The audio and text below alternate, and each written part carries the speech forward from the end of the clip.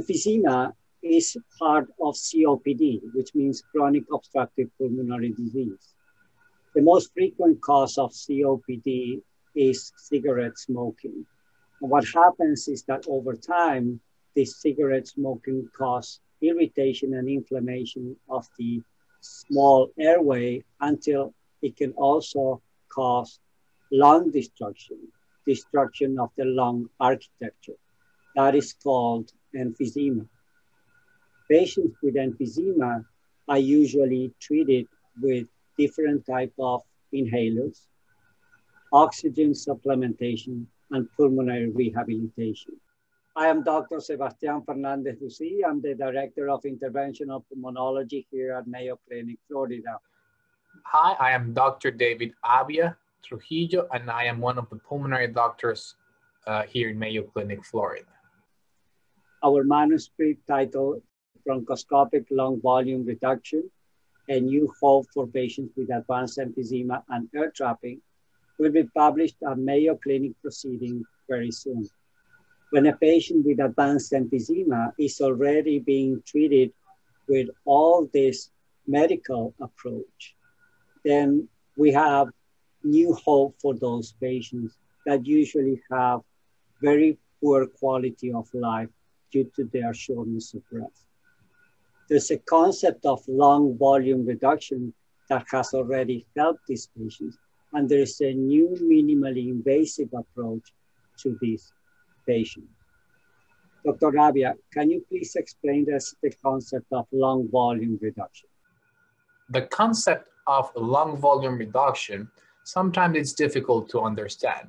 A lot of our patients ask us, well, how is it possible that if I am already struggling with my breathing, you want to reduce my lung volume? And the best way we can explain this is by going back to the respiratory physiology. How do we breathe? Breathing in is an active effort. We use the muscles and mainly the diaphragm.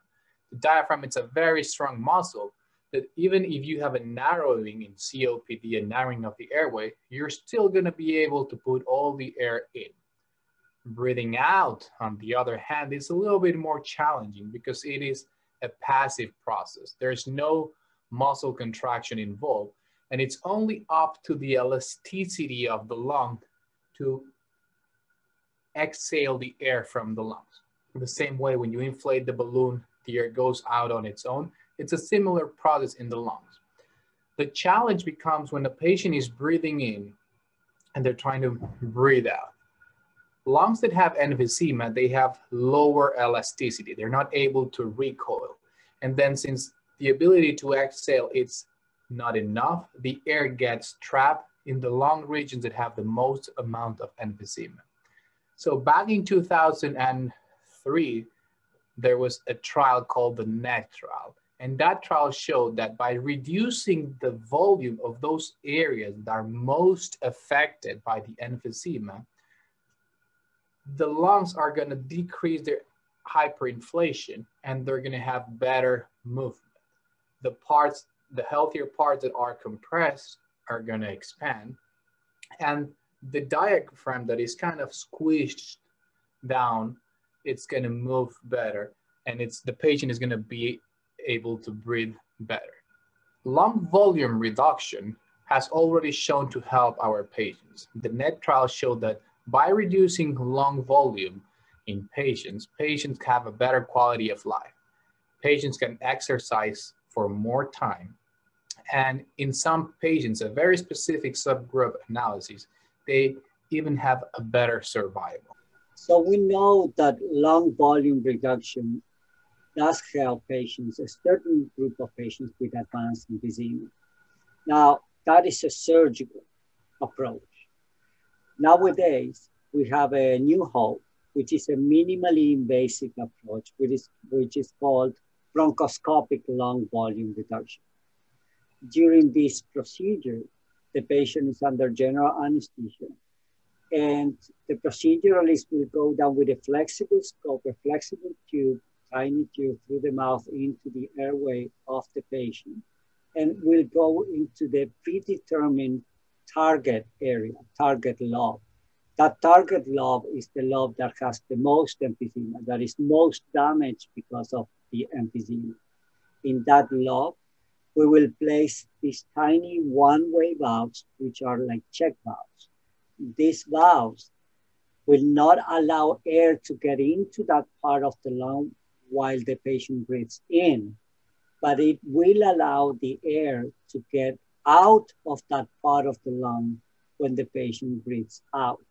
So with time, that part of the lung will shrink, will deflate, allowing more space for the healthier part of the lung to expand, and the patient will feel the clinical benefit. So what should we expect right after the procedure? After bronchoscopic lung volume reductions, the patients usually get admitted to our hospital about 3 to 4 days. And this is with the goal of maximizing patient safety. A lot of patients experience the benefit right away and their symptoms improve right away.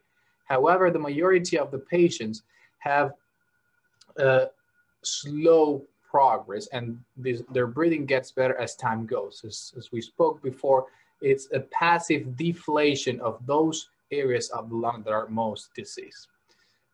This benefit gets really potentiated when patient continues doing pulmonary rehab after the bronchoscopic lung volume reduction. We also would like you to know that not all patients with advanced emphysema are candidates for this procedure. So not all patients will benefit from these endobronchial valves. So there's a subgroup of patients with advanced emphysema that needs to meet certain requirements to benefit from these valves. Here at Mayo Clinic, we have a multidisciplinary approach for patients with advanced emphysema, and that's one of our advantages.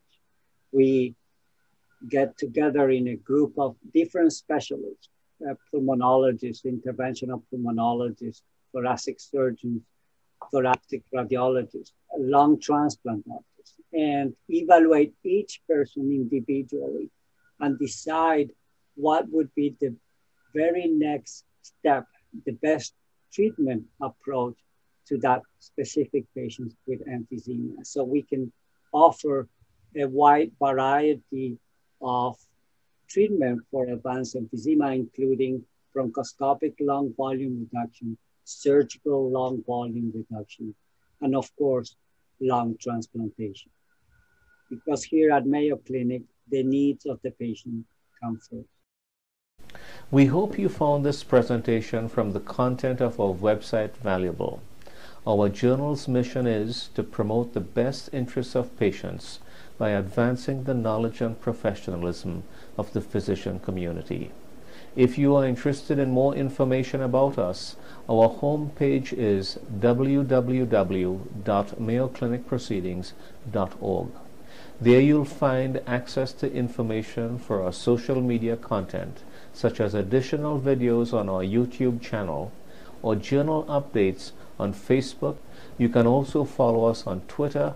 More information about healthcare at Mayo Clinic is available at www.mayoclinic.org. This video content is copyrighted by Mayo Foundation for Medical Education and Research.